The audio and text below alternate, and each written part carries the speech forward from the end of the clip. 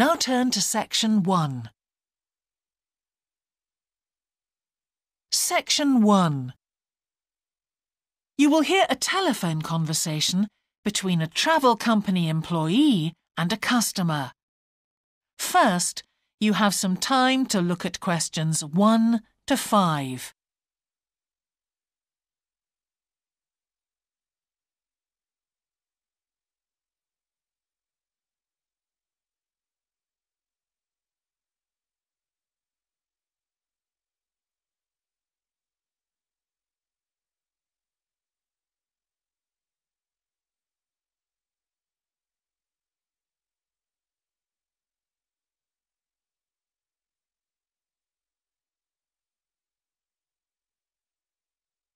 You will see that there is an example that has been done for you.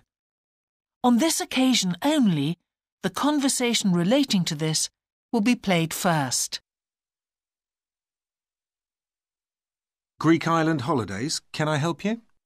Yes, I hope so. I have a friend who's just come back from Corfu, and she's recommended some apartments in Atleast. She thought they might be on your list.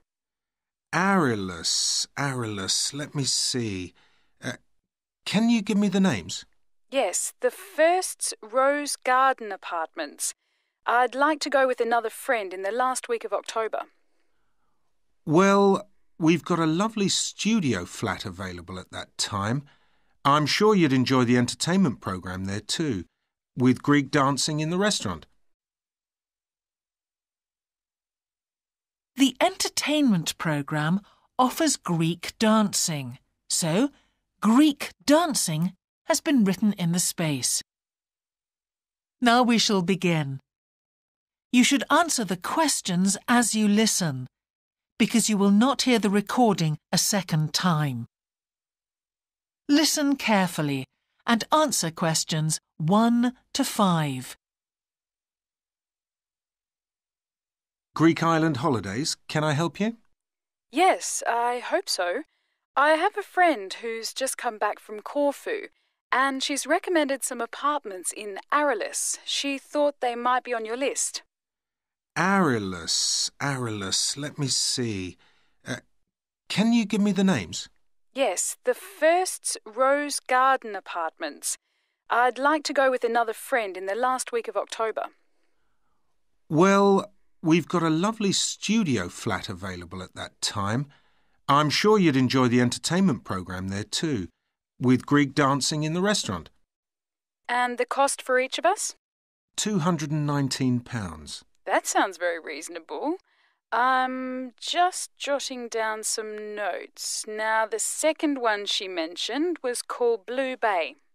Blue Bay. Yes, in fact, that's very popular, and it has some special features. Really?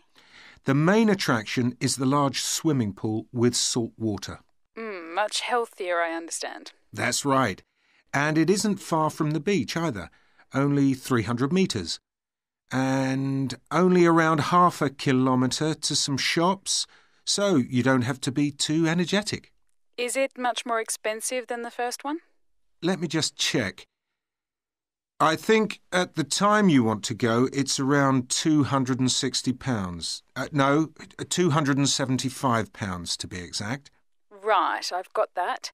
Now, there are just 2 more apartments to ask you about. I can't read my own writing. Something to do with sunshine, is it? I think you meant the Sunshade Apartments. They're on a mountainside. Any special features? Yes, each room has its own sun terrace, and there are shared barbecue facilities. Ooh, sounds lovely. Yes, it is rather well equipped. It also provides water sports. It has its own beach. There are facilities for water skiing. Any kite surfing? My friend's quite keen. Not at the hotel, but I'm sure you'll find some in Atleast. There's also satellite TV in the apartments. And how much is that one? £490 with 2 sharing. You mean £245 each? I'm afraid not. Each person has to pay that amount and there must be at least 2 in an apartment. Oh, Ooh, I don't think that would be within our budget, unfortunately. And the last one sounds a bit expensive too. The Grand? Actually, it's quite reasonable. It's an older style house with Greek paintings in every room and a balcony outside. Sounds nice. What are the views like? Well, there are forests all round and they hide a supermarket just down the road, so that's very useful for all your shopping needs. There's a disco in the area too. And the price? £319 at that time, but if you leave it till November, it goes down by 40%. Too late, I'm afraid. Well, why don't I send you a brochure with full details, Miss Nash. But don't worry about that. I'm coming to Upminster soon, and I'll call and get one. I just wanted to get an idea first. Well, that's fine. We've got plenty here when you come. Before you hear the rest of the conversation, you have some time to look at questions 6 to 10.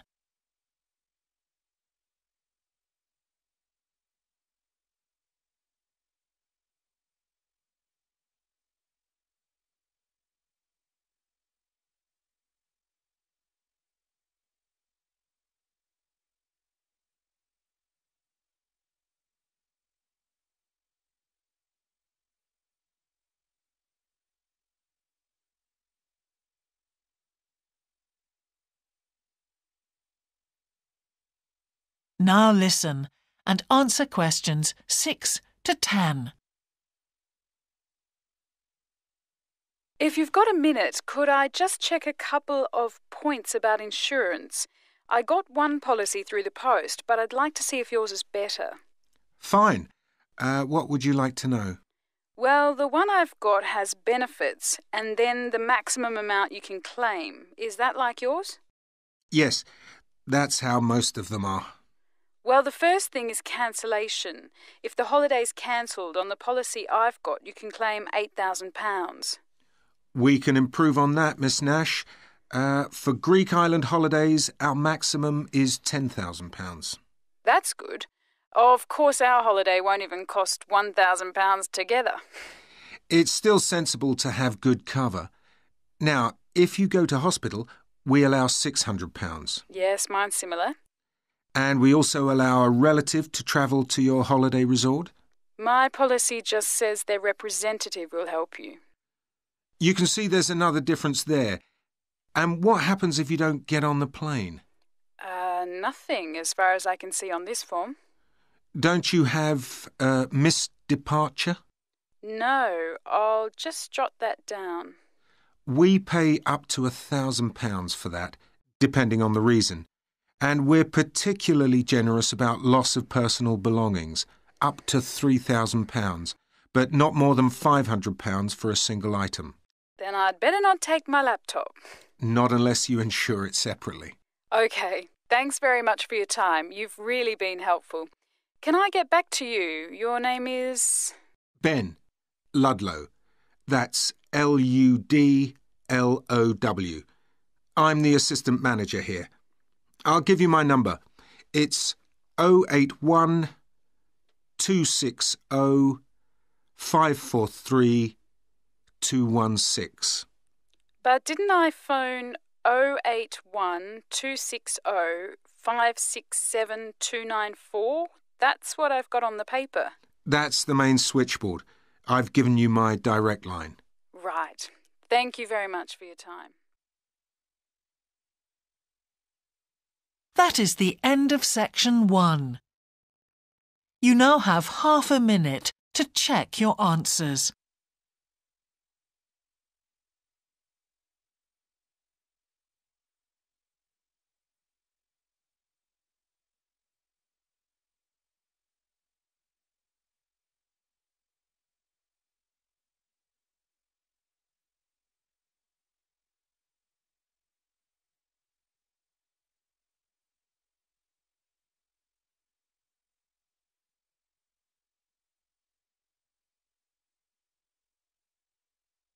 Now turn to section 2.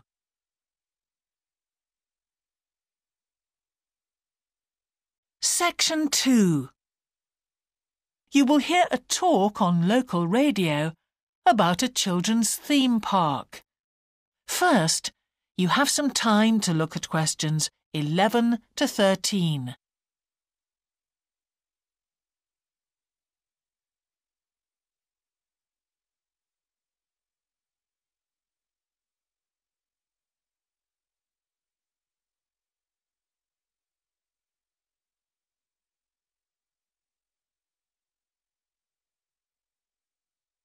Now listen carefully and answer questions 11 to 13. For the second in our series about locally run businesses, we meet Simon Winridge, co-founder of the hugely successful Winridge Forest Railway Park. Welcome, Simon. Now, perhaps you can begin by telling us a little bit about how it all started. Well, during the 1970s, my wife Liz and I had just acquired 80 acres of sheep farming land, and we decided to settle down and have children. Pretty soon we had a daughter, Sarah, and a son, Duncan. The place was wonderful for the kids. They particularly loved trains and gradually built up an enormous network of miniature railway track. I began to develop larger-scale models of locomotives, but we didn't think anything more of it until I went on a trip to a theme park near Birmingham and decided we could do a much better job. So we set up a small one ourselves, based on the miniature railway, and we opened to the public for just a month that year, 1984, in July, our driest month, because our children said they didn't want our guests to have a miserable wet visit. I dealt with park business and Liz carried on with the farm work. It soon became clear that we were onto a winner. We began to extend the railway track and lay it among more interesting landscape by planting trees, which in turn attracted more wildlife, and by making cuttings through the rock. Nowadays, we're open all year round, and we're pleased to say that Winridge is one of the most popular visitor attractions in the area, with 50,000 visitors a year. 1.5 million people have been through our doors since we opened. Before you hear the rest of the talk, you have some time to look at questions 14 to 20.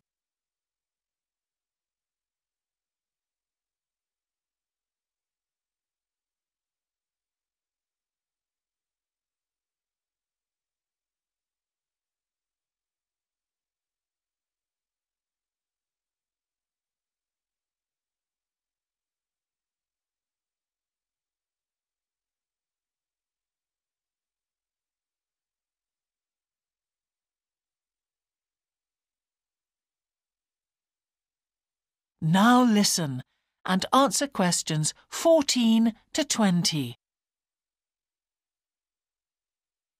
All these visitors mean we have had to expand our operation, and it's now a truly family concern. I'm near to retirement age, so I only concern myself with looking after the mechanical side of things, keeping the trains going. Liz now devotes all her energies to recruiting and supporting the large squadron of workers, which keep the place running smoothly. We're really pleased that, after some years away teaching, Sarah has now returned to the park and makes sure the visitors are kept fed and watered, which keeps her pretty busy, as you can imagine. Our son Duncan has been a stalwart of the park for the last 10 years, taking over from me in the area of construction. And I'll say a little bit more about that in a moment. And his new wife, Judith, has also joined the team in charge of retail. That's becoming a tremendous growth area for us. A lot of people want to buy souvenirs. Mm-hmm. So have you finished your development of the site for the moment? Not at all. We're constantly looking for ways to offer more to our visitors. Mm-hmm. The railway remains the central feature, and there's now 1.2 kilometres of the line laid, but we'd like to lay more. Because of the geology of the area, our greatest problem is digging tunnels, but we're gradually overcoming that. We're also very pleased with a new installation of the go-kart arena, which is 120 square metres in area. Again, the problem is the geology. We had to level the mounds on the track for safety reasons. We wanted to enable 5 to 12-year-olds to use the go-karts. And the main attraction here is the Formula One kart. We've known fights to break out over who gets it. And then, finally, to our most recent development, which is the landscape swimming pool. That is the end of section 2. You now have half a minute to check your answers.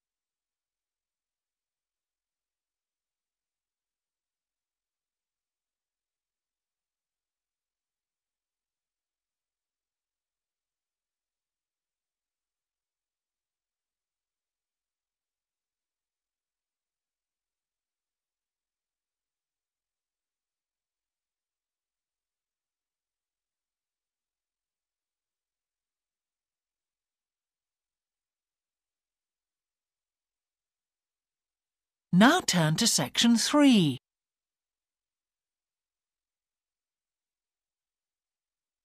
Section 3. You will hear a geography student called Caroline discussing her dissertation with her tutor. First, you have some time to look at questions 21 to 23.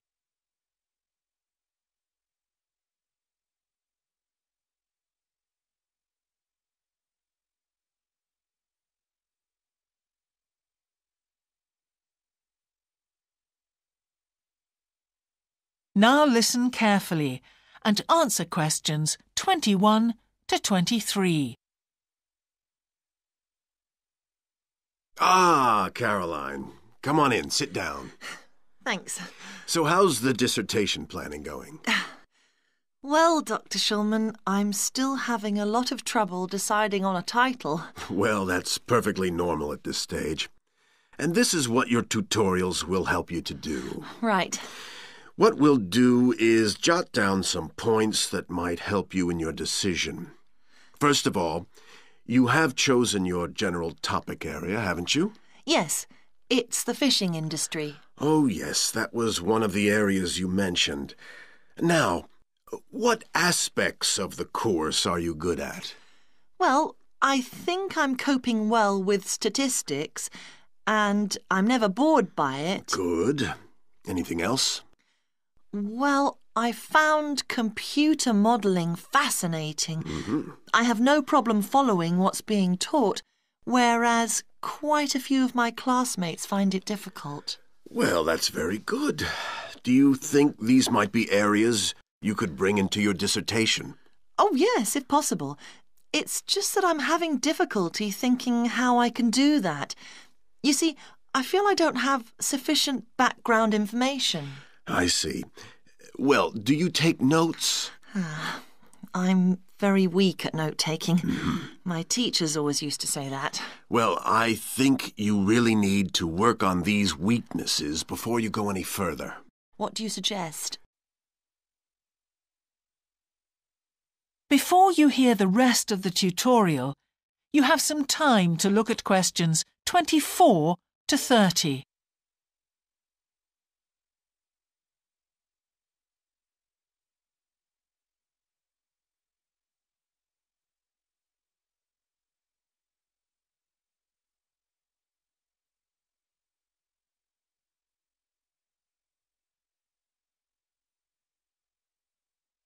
Now listen and answer questions 24 to 30. Well, I can go through the possible strategies with you and let you decide where to go from there. OK, thanks. Well, some people find it helpful to organize peer group discussions. You know, each week a different person studies a different topic and shares it with the group. Oh, right. It really helps build confidence. Yeah. You know, having to present something to others. I can see that. The drawback is that everyone in the group seems to share the same ideas. They keep being repeated in all the dissertations. OK. You could also try a service called Student Support. It's designed to give you a structured program over a number of weeks to develop your skills. Sounds good. Yes. Unfortunately, there are only a few places. Ah. But it's worth looking into. Yes, of course. I know I've got to work on my study skills. And then there are several study skills books you can consult. Right. They'll be a good source of reference. But the problem is, they are sometimes too general. Yes, that's what I've found. Other than that, I would strongly advise quite simple ideas, like using a card index. Well, yes, I've never done that before. It's simple, but it really works because you have to get points down in a small space. Another thing I always advise is don't just take your notes and forget about them. Read everything 3 times. That'll really fix them in your mind. Yes. I can see it'd take discipline, but... Well, if you establish good study skills at this stage, they'll be with you all your life. Oh, yes, I completely agree. It's just that I don't seem to be able to discipline myself. I need to talk things over. Well, we'll be continuing these tutorials, of course. Let's arrange next month's now. Let's see. I can see you virtually any time during the week starting the 22nd of January.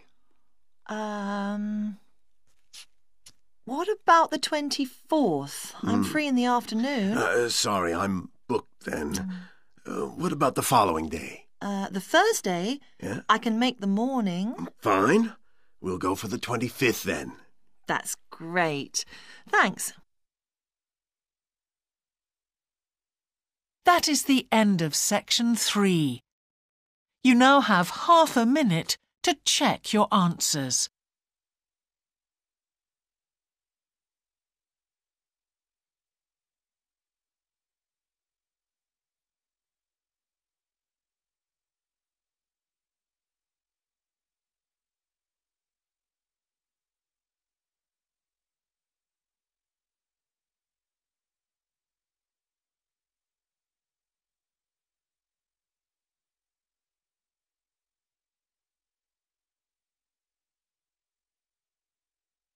Now turn to section 4.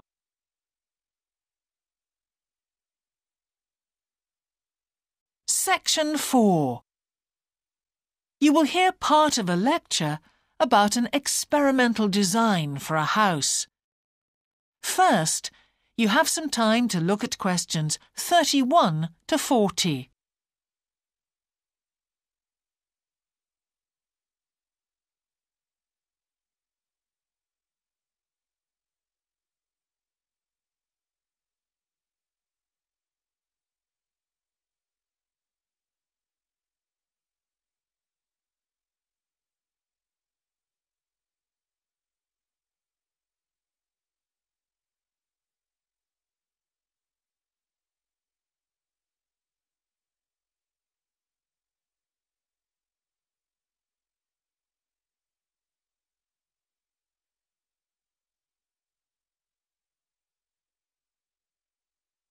Now listen carefully and answer questions 31 to 40. Good morning. In the last few lectures, I've been talking about the history of domestic building construction. But today, I want to begin looking at some contemporary experimental designs for housing. So, I'm going to start with a house which is constructed more or less under the ground. And one of the interesting things about this project is that the owners, both professionals but not architects, wanted to be closely involved, so they decided to manage the project themselves. Their chief aim was to create somewhere that was as environmentally friendly as possible. But at the same time, they wanted to live somewhere peaceful. They'd both grown up in a rural area and disliked urban life. So the first thing they did was to look for a site, and they found a disused stone quarry in a beautiful area. The price was relatively low, and they liked the idea of recycling the land, as it were.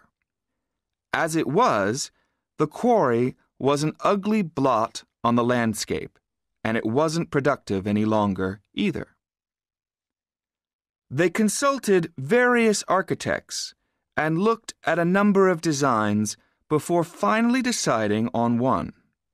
As I've said, it was a design for a sort of underground house, and it was built into the earth itself, with 2 stories. The north, east, and west sides were set in the earth, and only the sloping south-facing side was exposed to the light. That was made of a double layer of very strong glass. There were also photovoltaic tiles fixed to the top and bottom of this sloping wall. These are tiles that are designed to store energy from the sun, and the walls had a layer of foam around them too to increase the insulation.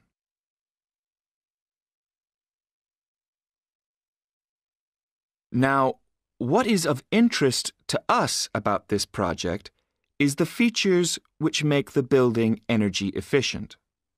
Sunlight floods in through the glass wall, and to maximize it, there are lots of mirrors and windows inside the house. That helps to spread the light around.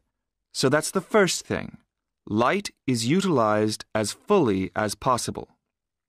In addition, the special tiles on the outside convert energy from the sun and generate some of the house's electricity. In fact, and it is possible that in future the house may even generate an electricity surplus, and that the owners will be able to sell some to the national grid. As well as that, wherever possible, recycled materials have been used. For example, the floors are made of reclaimed wood, and the owners haven't bought a single item of new furniture. They just kept what they already had. And then there's the system for dealing with the waste produced in the house. This is dealt with organically. It's purified by being filtered through reed beds which have been planted for that purpose in the garden. So the occupants of the house won't pollute the land or use any damaging chemicals. It's true that the actual construction of the house was harmful to the environment, mainly because they had to use massive amounts of concrete, one of the biggest sources of carbon dioxide in manufacturing. And, as you know, this is very damaging to the environment.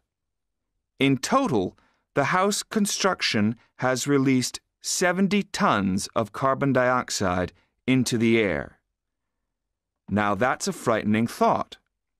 However, once the initial debt has been cleared, and it's been calculated that this will only take 15 years, this underground house won't cost anything, environmentally I mean, because unlike ordinary houses, it is run in a way that is completely environmentally friendly.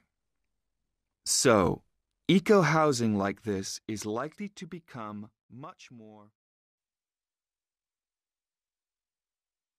That is the end of section 4. You now have half a minute to check your answers.